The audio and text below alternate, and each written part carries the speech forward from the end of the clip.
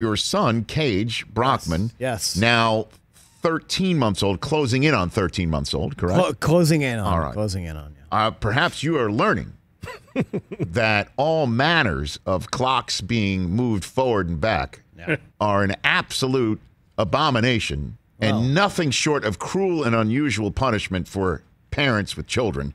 As springing forward, you might think, hey, he slept in. He slept in, but then putting him down. And I'll tell you what, my whatever happened in your household last night, it might have been good one night, second night, third night, fourth night, no shot. And I'll tell you what, just in terms of getting better, I got a 12, I got a 10, I got a 7. And all of them woke up just regular time anyway. And all of them, when trying to put them to sleep last night, were like, wait a minute, why are we going to sleep now?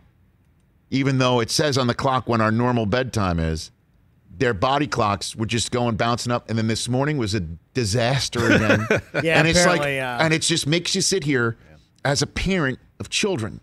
And you're like, look, I will tip my cap to the farmers of 1785 or whatever they were doing in order to grow the corn or whatever.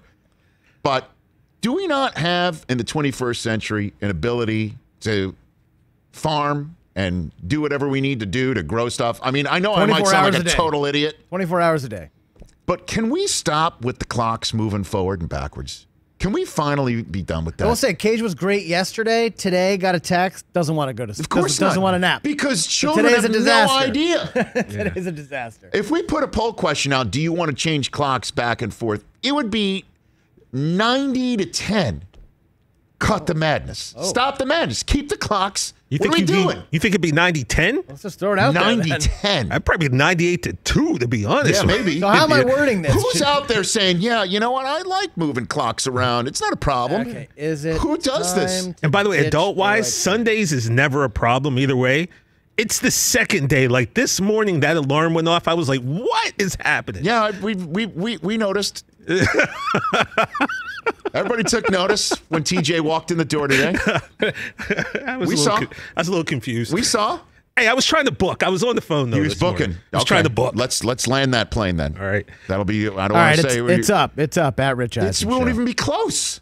Is it time to ditch daylight saving time? It is. Yeah. Honestly, who's out there saying, you know what? I kind of like it.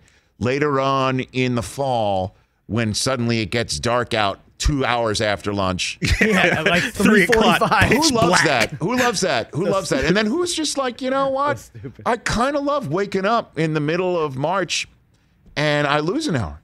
I kind of dig that. I kind of like that. I kind of like that. I kind of like that my kids have no earthly idea what time it is and their body clocks are completely different from what our schedule is. And let's just mess with parent of small kids. I know you guys don't have it, and I know I might be talking to some people out there who don't have small children, but parents of small children are literally pounding the table wherever they are right now, hearing every word out of my mouth. I agree. It is cruel and unusual punishment, maybe damn near unconstitutional. I guess that's one thing cool about Arizona. They don't switch their clocks, right? This I think I could put it in perspective.